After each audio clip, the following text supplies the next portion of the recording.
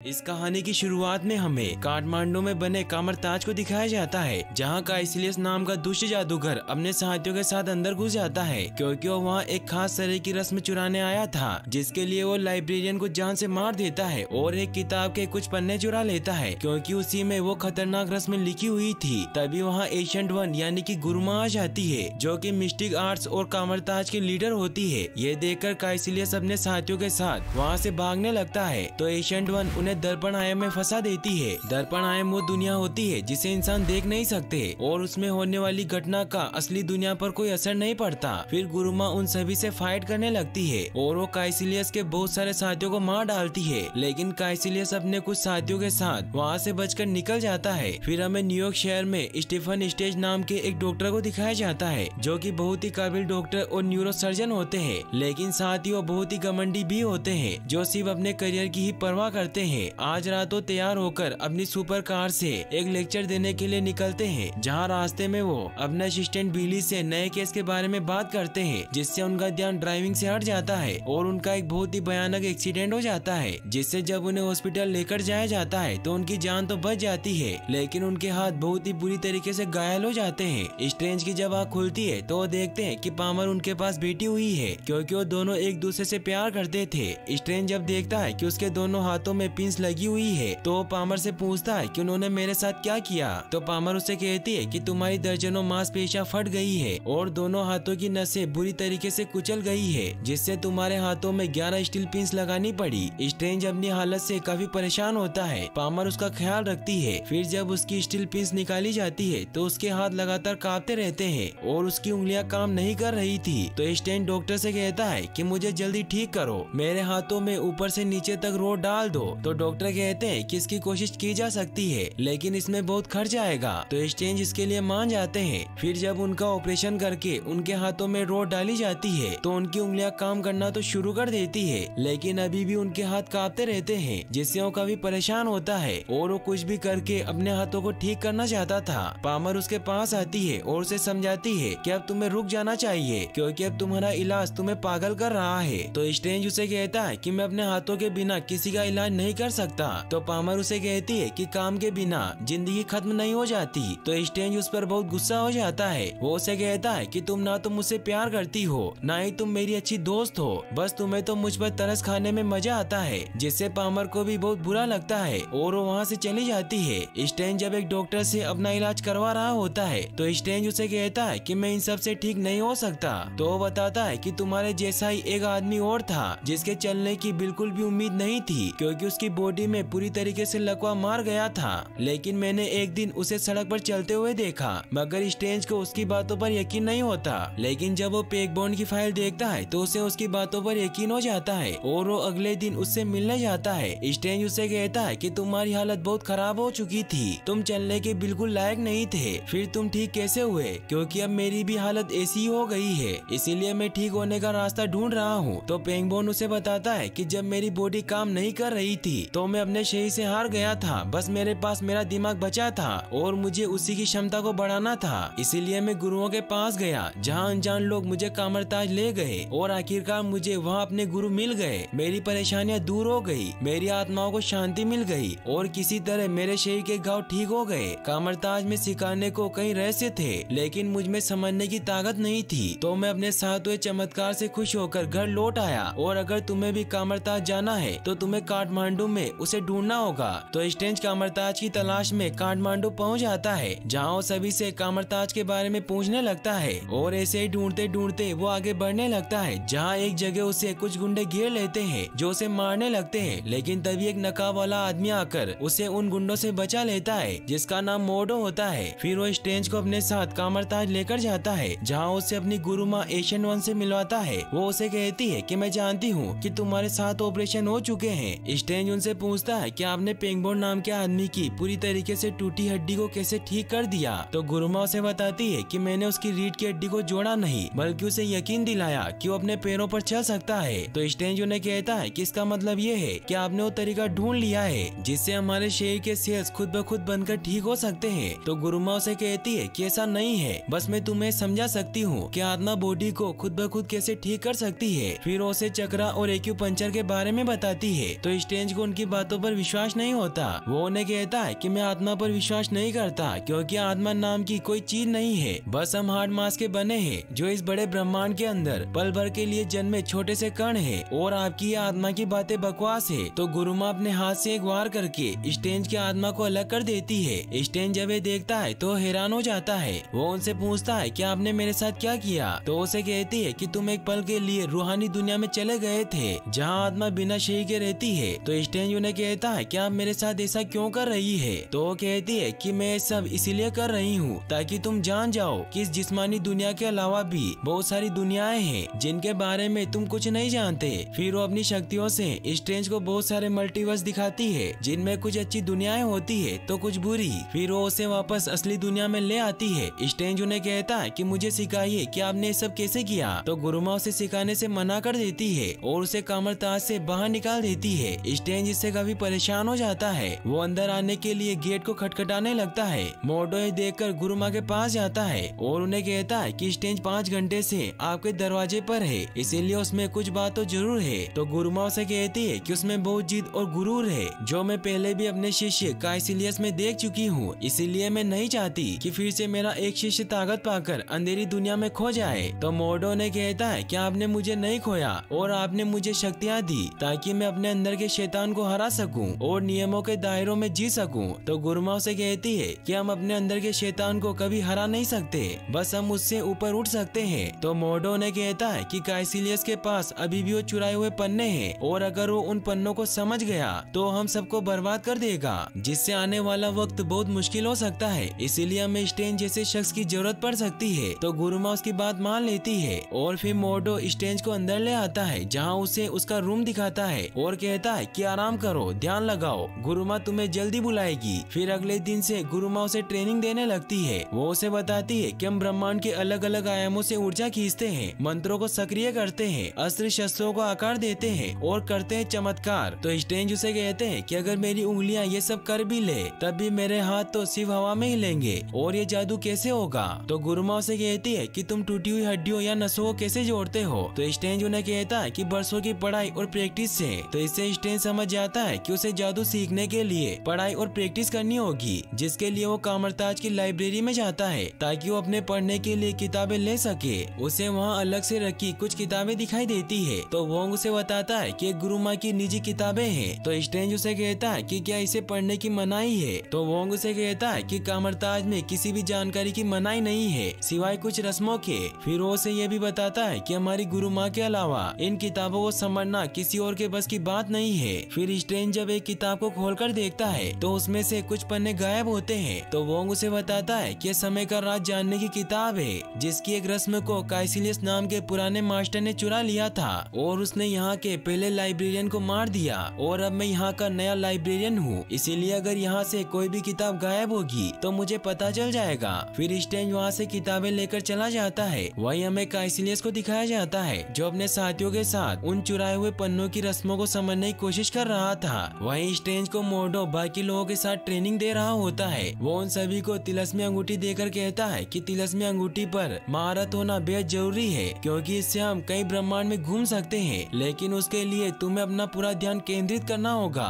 और उस जगह के बारे में सोचना होगा जहाँ तुम्हें जाना है। स्ट्रेंज काफी कोशिश करता है, लेकिन वो तिलस्मी अंगूठी से आयाम नहीं बना पाता, क्योंकि उसे लगता है कि वो अपने हाथों की वजह से कुछ नहीं कर सकता, क्योंकि उसके हाथ कांपते हैं। तभी गुरुमा उसके पास आती है। तो स्ट्रेंज उन्हें कहता है कि मैं अपने हाथों की वजह से कुछ नहीं कर पा रहा हूँ। तो मास्टर हमीर उसके सामने जादू करके दिखाते हैं, जिनका एक हाथ कटा हुआ था। ये देखकर स्ट्रेंज बहुत हैरान होता है। तो गुरुमा से कहती है कि तुम्हारा ज्ञान तुम्हें बहुत ऊंचाई तक लेकर गया है, लेकिन वो तुम्हें और ज्यादा आगे नहीं ले जा पाएगा, इसलिए अपने घमंड को त्याग दो, जिससे तुम्हारी ताकत और बढ़ जाएगी। फिर वो उसे एवरेस्ट पर लेकर जाती है और उसे कहती है कि इस तापमान पर इंसान सिर्फ 30 मिनट तक ही जीवित रह सकता है, उसके बाद सारा शरीर बेजान हो जाता है। यह कहकर वहाँ से चली जाती है ताकि स्ट्रेंज अपना घमंड छोड़कर अपनी शक्तियों पर काबू कर सके। स्ट्रेंज काफी कोशिश करने के बाद तिलस्मी अंगूठी को एक्टिवेट कर लेता है और वापस कामरताज में आ जाता है। फिर अगले दिन स्ट्रेंज तैयार होकर वोंग से आत्माओं की किताब लेने जाता है, लेकिन वोंग उसे किताब देने से मना कर देता है। तो स्ट्रेंज तिलस्मी अंगूठी का इस्तेमाल करके किताबें हासिल कर लेता है और रात को अपनी आत्मा को शरीर से अलग करके उन किताबों को पढ़ने लग जाता है, जिससे जिससे वो बहुत ही जल्दी अलग अलग तरह के जादू सीखने लगता है। तो अगले दिन गुरु माँ उसे अपने पास बुलाती है और उसे कहती है कि तुम बहुत जल्दी मायावी शक्तियों की कला सीख रहे हो, इसलिए तुम्हें प्रैक्टिस करने के लिए एक सुरक्षित जगह चाहिए। फिर वो उसे आईने के आयाम में लेकर जाती है और उसे बताती है कि आईने का आयाम हर जगह मौजूद है लेकिन नजर नहीं आता और इसका इस्तेमाल नजर रखने, सिखाने और कभी कभी खतरे रोकने के लिए किया जाता है। फिर हमें दिखाया जाता है कि मोडो स्ट्रेंज को लड़ने की ट्रेनिंग देने लगता है। वो उसे अपने पास मौजूद जादुई हथियार दिखाता है तो स्ट्रेंज उससे पूछता है कि मुझे कोई जादुई चीज कब मिलेगी। तो मोडो से बताता है कि जब तुम तैयार हो जाओगे तो जादुई चीज ऑटोमेटिक तुम्हारे पास आ जाएगी। फिर स्ट्रेंज उससे पूछता है कि काइसिलियस कौन था। तो मोडो से बताता है कि काइसिलियस जब हमारे पास आया था तो अपना वो खो चुका था। वो बहुत ही होनहार लेकिन घमंडी शिष्य था। उसने गुरु माँ पर सवाल उठाए, उनकी शिक्षा को ठुकरा दिया और कामरताज छोड़ दिया। फिर रात को स्ट्रेंज वापस से लाइब्रेरी में जाता है जहाँ वो गुरु माँ की किताबें पढ़ने लग जाता है, जहाँ वो वहाँ रखी आधा मोतो की आँख को एक्टिवेट कर लेता है और कुछ मंत्रों को बोलकर समय को आगे और पीछे करने लग जाता है। और फिर वो काइसिलियस के फाड़े हुए पन्नों को भी मंत्रों की मदद से देख लेता है, जिससे उसे अंधेरी दुनिया के राजा डोरमामू के बारे में पता चलता है। तभी वहाँ वोंग और मोडो भी आ जाते हैं। वो उसे कहते हैं कि समय के साथ छेड़छाड़ करना मना है क्योंकि तुम इससे उसी पल में फंस सकते हो। तो स्ट्रेंज उन्हें कहता है कि मैं तो सिर्फ वही कर रहा था जो इस किताब में लिखा हुआ है। तो वोंग उसे कहता है कि किताब में नहीं लिखा कि उस रस्म को करने के खतरे क्या है और तुम्हारी उत्सुकता तुम्हारी जान ले सकती थी। फिर मोडो से पूछता है कि जादू के मंत्रों को जाने बगैर तुमने किया कैसे। तो स्ट्रेंज उन्हें बताता है कि जो मैं देखता हूँ वो दिमाग में छप जाता है और इसी तरह मैंने एमडी और पीएचडी एक साथ की। तो मोडो से कहता है कि अभी जो तुमने किया उसके लिए सिर्फ याददाश्त काफी नहीं है, इसीलिए तुम पैदा ही रहस्यमय कलाओं के लिए हुए हो। तो स्ट्रेंज उन्हें कहता है कि मेरे हाथ अभी भी कांपते हैं, इसीलिए तुम मुझे ये बताओ कि मेरे हाथ कब ठीक होंगे। तो मोडो से कहता है कि हम ज्योतिष नहीं है। तो रिप्लाई में स्ट्रेंज कहता है कि फिर तुम मुझे ये बताओ कि हम असल में क्या है। तो वोंग उसे बताता है कि एवेंजर्स जैसे हीरो इस दुनिया को पृथ्वी पर होने वाले खतरों से बचाते हैं, जबकि हम जादूगर उसकी रहस्यमय शक्तियों से रक्षा करते हैं। और उन सभी जादूगरों में गुरुमा सबसे बड़ी और महान जादूगरनी है जो आदा मातो की वंशज है। और आदा मातो ने सत्ता के नाम पर 3 पवित्र स्थल बनाए थे, जिनमें से पहला हांगकांग का पवित्र स्थल है, दूसरा न्यूयॉर्क का और तीसरा लंदन का पवित्र स्थल है। और इन तीनों पवित्र स्थलों के दरवाजे यहाँ मौजूद है और ये तीनों पवित्र स्थल मिलकर दुनिया के इर्द गिर्द रक्षा का कवच बनाते हैं, जिससे पूरी दुनिया इन पवित्र स्थल से सुरक्षित रहती है। और हम जादूगर इन पवित्र स्थलों को दूसरी दुनियाओं के प्राणियों से बचाते हैं। और उन सब में सबसे खतरनाक डोरमामू है जो अंधकार की दुनिया में रहता है, जिसके पास अपार शक्ति है और अनंत भूख है, जो हर ब्रह्मांड पर हमला करके उसे अपनी अंधेरी दुनिया में खींच लाना चाहता है और पृथ्वी के लिए उसकी भूख सबसे बड़ी है। फिर वोंग उसे बताता है कि काइसिलियस ने जो पन्ने चुराए थे उनमें डोरमामू से मिलने और अंधकार की दुनिया से ताकत खींचने की रस्म लिखी हुई थी। तो स्ट्रेंज उन्हें कहता है कि मुझे इन सब से दूर रखिए क्योंकि मैं सिर्फ यहाँ हाथों का इलाज करवाने आया था, न कि किसी रहस्यमय जंग का हिस्सा बनने। तभी लंदन के पवित्र स्थल पर काइसिलियस हमला कर देता है और वहाँ के मास्टर को जान से मार देता है, जिससे काइसिलियस के हमले से स्ट्रेंज न्यूयॉर्क शहर के पवित्र स्थल में पहुँच जाता है, जहाँ वो वोंग को आवाज लगाता है, लेकिन वहाँ कोई नहीं होता।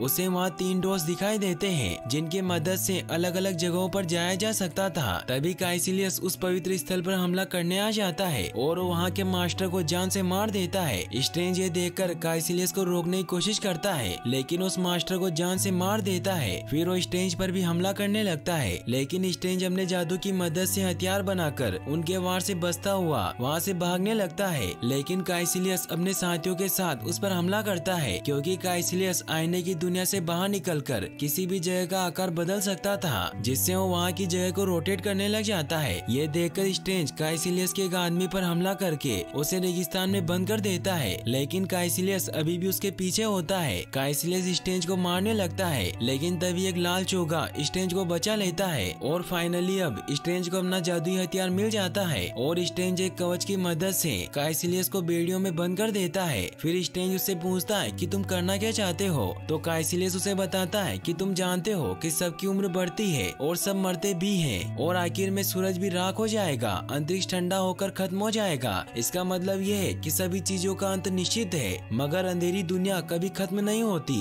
क्योंकि वो समय से परे है। फिर काइसिलियस उसे कहता है कि अगर हम वक्त से परे अंधेरी दुनिया को अपना ले तो हम हमेशा के लिए जीवित रह सकते हैं, क्योंकि वक्त ही हमें गुलाम बनाकर रखता है। इसीलिए हम इस दुनिया को डोरमामू के हवाले करना चाहते हैं ताकि ये पूरी दुनिया अमर रह सके। तो स्ट्रेंज उन्हें कहता है कि सब झूठ है, क्योंकि महान गुरु माँ ही जीवन की रक्षा करती है। तो काइसिलियस उसे कहता है कि तुम कामरताश ठीक होने आए थे, क्योंकि कामरताश टूटी हुई चीजें इकट्ठा करता है और हम सब यहाँ इलाज के मकसद के साथ आते हैं। पर गुरु माँ हमें सिर्फ जादू का छलावा देती है और असली जादू खुद के लिए बचा कर रखती है, जिससे वो इतने सालों से जिंदा है। और मैंने जो रस्में चुराई थी वो मुझे गुरु माँ को हराने और उनकी दुनिया को तोड़ने की ताकत देती है, ताकि हम डोरमामू को यहाँ तक ला सके। तो स्ट्रेंज उसे कहता है कि डोरमामू ने तुम्हें हत्यारा बना दिया है और तुम्हारी आंखों से ही पता चलता है कि उसकी दुनिया कितनी बुरी है। तभी काइसिलियस का एक शिष्य आकर स्ट्रेंज को सोर्ड से इंजर्ड कर देता है और उसे मारने लगता है, लेकिन तभी उसका चोगा उसे बचा लेता है और स्ट्रेंज तिलस्मी अंगूठी की मदद से सीधा हॉस्पिटल चला जाता है, जहाँ वो पामर के पास जाता है और उसे कहता है कि मुझे फौरन ऑपरेशन थिएटर में ले चलो। तभी स्ट्रेंज बेहोश हो जाता है और उसकी आत्मा बाहर निकल जाती है। पामर ये देखकर काफी डर जाती है और उसे कहती है कि क्या तुम मर चुके हो? तो स्ट्रेंज उसे कहता है कि मेरी आत्मा है और मैं धीरे धीरे मर रहा हूँ। तो पामर उसका इलाज करने लगती है। वहीं स्ट्रेंज के चोगे ने काइसिलियस के जिस शिष्य को पकड़ रखा था वो भी अपनी आत्मा को शरीर से अलग कर लेता है और वो डॉक्टर स्ट्रेंज के पास आकर उसे मारने लगता है। उन दोनों के बीच फाइट होती है, लेकिन जब पामर जैसे स्ट्रेंज को शॉक लगाती है तो उसकी पावर से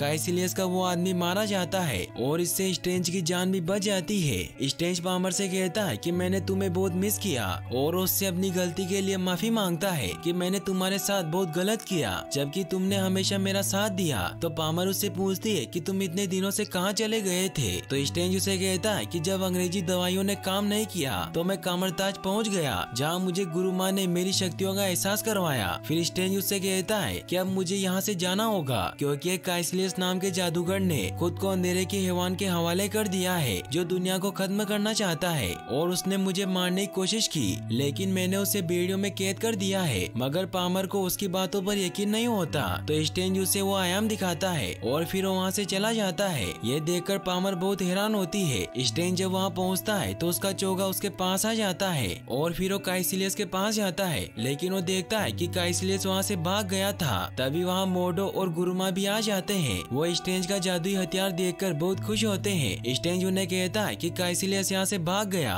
और उसके पास आईने की दुनिया से बाहर निकलकर असली दुनिया में चीजों को बदलने की शक्ति है। तो गुरुमा उसे कहती है कि लंदन का पवित्र स्थल बर्बाद हो गया है, इसीलिए हम अंधेरी दुनिया के खौफ से सिर्फ न्यूयॉर्क और हांगकांग को बचा सकते हैं, और तुमने अभी न्यूयॉर्क के पवित्र स्थल को बचाया है, इसीलिए तुम नए मास्टर बनने के लायक हो। तो स्ट्रेंज उन्हें कहता है कि मैं कोई मास्टर नहीं हूँ और मैं जब डॉक्टर बना तो मैंने कसम खाई थी कि मैं किसी को चोट नहीं पहुँचाऊंगा, लेकिन अभी अभी मैंने एक आदमी को मार दिया और अब मैं दोबारा नहीं करूँगा। और मैं जानता हूँ कि आप इतने सालों से कैसे जिंदा है। आप अंधेरी दुनिया से जिंदा रहने के लिए ताकत खींचती है, क्योंकि मैंने वो रस्में देखी है और मैं जानता हूँ कि आप ये कैसे करती है। तो गुरुमा उसकी बातों का जवाब नहीं देती और वहाँ से चली जाती है। तभी काइसिलियस वापस से न्यूयॉर्क के पवित्र स्थल पर हमला करने आ जाता है। तो मोडो स्ट्रेंज को कहता है कि हमें इसे रोकना होगा। तो स्ट्रेंज अपने मंत्रों का यूज करके काइसिलियस और उसके साथियों को आईने के आयाम में कैद कर देता है, लेकिन ये स्ट्रेंज की बहुत बड़ी गलती होती है, क्योंकि इससे काइसिलियस असली दुनिया को तो नुकसान नहीं पहुंचा सकता था, लेकिन उन दोनों को मार जरूर सकता था, क्योंकि वो अंधेरी दुनिया से जुड़ा होने की वजह से बहुत ताकतवर था, जो आईने के आयाम की दुनिया को किसी भी शेप में चेंज कर सकता था। ये देखकर स्ट्रेंज और मोडो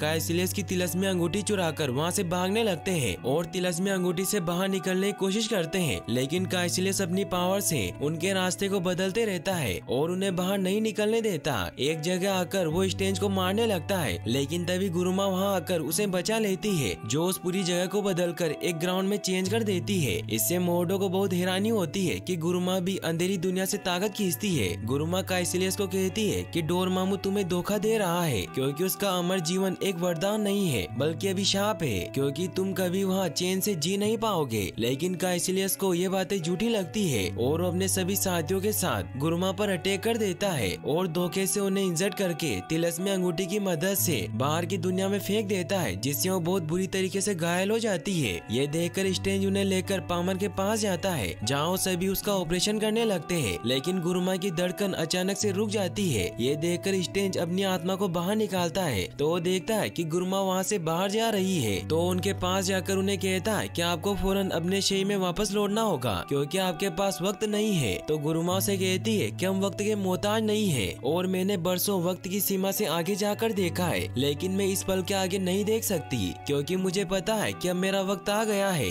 फिर उसे बताती है कि मैंने ना जाने कितने खतरनाक हादसे रोके हैं, पर एक खत्म होते ही दूसरा आ जाता है। फिर उसे कहती है कि जब तुम पहली बार मेरे पास आए थे तो तुमने मुझसे पूछा था कि मैंने पेंगबोन को कैसे ठीक किया, लेकिन मैंने उसे ठीक नहीं किया बल्कि वो खुद ही आयामों से ऊर्जा अपने शरीर में खींच लेता था। इसीलिए उस वक्त उसके पास दो रास्ते थे कि या तो उस ऊर्जा से अपने शरीर को ठीक करके वापस अपनी पुरानी जिंदगी में लौट जाए या फिर अपने से बढ़कर किसी दूसरी चीज के काम आना। तो स्ट्रेंज इससे समझ जाता है कि मेरे हाथ ठीक हो सकते हैं। तो गुरुमा से कहती है कि तुम ठीक सोच रहे हो, लेकिन इससे दुनिया एक बेहतरीन जादूगर खो देगी। फिर उसे कहती है कि मुझे कभी अंधेरी दुनिया से शक्तियाँ लेना अच्छा नहीं लगा, लेकिन तुम जानते हो कि कभी सबके फायदे के लिए नियम तोड़ना जरूरी होता है। तो स्ट्रेंज उन्हें कहता है कि मोडो इससे कभी खुश नहीं होगा। तो गुरुमा से कहती है कि मोडो की आत्मा बचपन में मुश्किलें झेलकर अटल और कठोर बन चुकी है, इसीलिए उसे तुम्हारी जरूरत है और तुम्हें उसकी ताकत की, क्योंकि तुम एक साथ मिलकर ही डोरमामू का सामना कर सकते हो। तो स्ट्रेंज उन्हें कहता है कि मैं तैयार नहीं हूँ। तो रिप्लाई में गुरुमा कहती है कि कोई कभी तैयार नहीं होता। यह कहकर उनकी आत्मा वहाँ से मुक्ति ले लेती है। स्ट्रेंज इससे कभी परेशान हो जाता है क्योंकि उसके पास भी अब दो रास्ते होते हैं, या तो अपनी शक्तियों का इस्तेमाल करके अपने हाथों को ठीक कर ले या फिर दुनिया के लोगों की रक्षा करे, और वो दूसरा ऑप्शन चुनता है क्योंकि पामर ने उसे कहा था कि लोगों की जिंदगी बचाने के और भी तरीके हैं। इसलिए वो अब अपना सूट पहनकर काइसिलियस से लड़ने के लिए तैयार हो जाता है। वहीं हमें हांगकांग में दिखाया जाता है कि वोंग अपने सभी साथियों के साथ हांगकांग के पवित्र स्थल की रक्षा करने के लिए तैयार हो जाता है क्योंकि काइसिलियस ने दो पवित्र स्थलों को बर्बाद कर दिया था और अब सिर्फ हांगकांग का पवित्र स्थल ही बचा था। इसलिए काइसिलियस उसे नष्ट करने के लिए वहाँ पहुँच जाता है। वहीं स्ट्रेंज मोडो के पास जाता है, लेकिन मोडो गुरुमा के धोखे से बहुत परेशान होता है क्योंकि उन पर बहुत भरोसा करता था। वो स्ट्रेंज को कहता है कि गुरुमा में कहती थी कि अंधेरी दुनिया में जाना खतरनाक है, लेकिन वो खुद जिंदा रहने के लिए उसकी शक्तियों का इस्तेमाल करती रही। तो स्ट्रेंज उसे कहता है कि उन्होंने वही किया जो उन्हें ठीक लगा, लेकिन अब हमें काइसिलियस को रोकना होगा क्योंकि उसने दो पवित्र स्थल बर्बाद कर दिए हैं और अब वो हांगकांग पर हमला करेगा। इसीलिए हमें उसे रोकना होगा क्योंकि मैं अकेला उसे नहीं रोक सकता। तो मोडो उसका साथ देने के लिए तैयार हो जाता है। फिर वो तिलस्मी अंगूठी से आयाम बनाकर हांगकांग आते हैं, जहाँ वो देखते हैं कि हांगकांग का पवित्र स्थल भी बर्बाद हो चुका है और डोरमामू धीरे धीरे पृथ्वी पर आ रहा है। ये देखकर मोडो स्ट्रेंज को कहता है कि बहुत देर हो चुकी है, डोरमामू को कोई नहीं रोक सकता। तो स्ट्रेंज उसे कहता है कि हमें कोशिश तो करनी होगी। ये कहकर वो आधा मोतो की आंख को एक्टिवेट कर देता है और कुछ मंत्र बोलकर समय को पीछे करने लगता है, जिससे सब कुछ वापस से ठीक होने लगता है। ये देखकर काइसिलियस अपने साथियों के साथ उस पर हमला करता है, लेकिन स्ट्रेंज और मोडो मिलकर काइसिलियस और उसके साथियों को दीवारों में दफन कर देते हैं और समय पीछे होने की वजह से वोंग भी वापस जिंदा हो जाता है। तो स्ट्रेंज उन्हें कहता है कि जब पवित्र स्थल वापस बन जाएगा तब काइसिलियस अपने साथियों के साथ दोबारा हमला करेगा, इसीलिए हमें उसे रोकना होगा। तभी काइसिलियस उन पर हमला कर देता है, जिससे स्ट्रेंज का मंत्र टूट जाता है और सब कुछ एकदम फ्रीज हो जाता है। काइसिलियस स्ट्रेंज और बाकी सभी को कहता है कि देखो वो दुनिया कितनी खूबसूरत है जो वक्त से परे है। इससे स्ट्रेंज को एक आइडिया आता है और वो अंधेरी दुनिया के अंदर चला जाता है। वो डोरमामू के पास जाता है और वापस अपने मंत्रों को एक्टिवेट करके डोरमामू को समय के भंवर में फंसा देता है। स्ट्रेंज डोरमामू से कहता है कि मैं तुमसे सौदा करने आया हूँ। तो डोरमामू से कहता है कि तुम मरने आए हो और अब तुम्हारी दुनिया मेरी है। यह कहकर स्ट्रेंज को मार देता है, लेकिन समय के भंवर में फंसे होने की वजह से स्ट्रेंज को कुछ नहीं होता और वो वापस समय में पीछे चला जाता है और वो बार बार डोरमामू से एक ही बात कहता है कि मैं तुमसे सौदा करने आया हूँ, और डोरमामू भी उसे बार बार मारता जाता है। डोरमामू को कुछ समझ नहीं आता कि ये सब क्या हो रहा है। तो स्ट्रेंज उसे कहता है कि जैसे तुमने अपनी ताकत काइसिलियस को दी, वैसे ही मैं समय की कुछ ताकत अपनी दुनिया से लाया हूँ, और ये अनंत चक्र में घूमता समय है जिससे हम दोनों इस समय में कैद हो गए हैं। फिर डोरमामू से वापस मार देता है। तो स्ट्रेंज वापस उसे वही बात कहता है। इससे डोरमामू काफी परेशान हो जाता है। वो स्ट्रेंज को कहता है कि ये सब बंद करो और मुझे आजाद करो। तो स्ट्रेंज उसे कहता है कि मेरी एक शर्त है कि तुम अपने साथी काइसिलियस को मेरी दुनिया से दूर कर दो और मेरी दुनिया पर हमले बंद करो और कभी वापस लौटकर मत आना। तो मजबूरन डोरमामू को उसकी बात माननी पड़ती है और स्ट्रेंज समय के चक्र को तोड़कर वापस आ जाता है और काइसिलियस को कुछ होने लगता है। तो स्ट्रेंज उसे कहता है कि तुम्हारे साथ वही हो रहा है जो तुम चाहते थे, अनंत दुनिया। और फिर काइसिलियस और उसके साथी राख बनकर डोरमामू की दुनिया में चले जाते हैं और और अब डोरमामू भी वापस चला जाता है। सब कुछ वापस से ठीक हो जाता है। ये देखकर वोंग बहुत खुश होता है, लेकिन मोडो से कहता है कि हमने डोरमामू को तो रोक दिया, लेकिन हमने कुदरत के नियमों से छेड़छाड़ की है, इसीलिए हमें भी हर जाना भुगतना होगा और अब मैं इस रास्ते पर नहीं चल सकता। ये कहकर वो वहाँ से चला जाता है। फिर हमें दिखाया जाता है कि स्टेंज वापस जाकर आधा मोतो की आँख को वापस रख देता है। तो वोंग उसे कहता है कि तुमने बहुत ही अच्छा फैसला लिया, क्योंकि तुम आधा मोतो की आँख जब ही पहनोगे जब तुम उसकी शक्तियों पर काबू पा लोगे। और अब भी तुम्हें बहुत कुछ सीखना है, क्योंकि अब पूरे ब्रह्मांड को पता चल गया होगा कि धरती को बचाने वाली महान गुरुमान नहीं रही, इसीलिए अब हमें तैयार रहना होगा। और अब स्टेंज न्यूयॉर्क के पवित्र स्थल के मास्टर बनकर उसकी हिफाजत करने लगते हैं और ये मूवी यहीं पर एंड हो जाती है। फिर हमें इस मूवी के मिड क्रेडिट सीन को दिखाया जाता है, जहाँ थोर और स्टेंज साथ में बैठे हुए होते हैं, क्योंकि थोर अपने पिता ओडिन को ढूंढने के लिए अर्थ पर आया था, क्योंकि कोई नहीं जानता कि ओडिन के साथ क्या हुआ था। लेकिन थोर को विश्वास था कि वो अपने पिता ओडिन को ढूंढ लेगा और वापस एसगार्ड लौट जाएगा। और स्टेंज भी वादा करते हैं कि मैं तुम्हारे पिता को ढूंढने में मदद करूंगा। फिर हमें इस मूवी के एंड क्रेडिट सीन को दिखाया जाता है, जहां मोडो पेंगबोन के पास जाता है और उसकी सारी शक्तियां वापस खींच लेता है, जिससे पेंगबोन की पूरी बॉडी को वापस से लकवा मार जाता है, क्योंकि वो चलने के लिए जादू का इस्तेमाल करता था। पेंगबोन उससे पूछता है कि तुम ये सब क्यों कर रहे हो, तो मोडो से कहता है कि दुनिया में जादूगर बहुत बढ़ गए हैं और मैं इसी तरह सभी को खत्म करना चाहता हूँ। और यहीं पर यह मूवी फाइनली एंड हो जाती है। और गाइस, आप नेक्स्ट मूवी कौन सी देखना चाहते हैं हमें कमेंट बॉक्स में जरूर बताएं, और वीडियो को लाइक और चैनल को सब्सक्राइब करने के लिए आपका तहे दिल से शुक्रिया। Thanks for watching.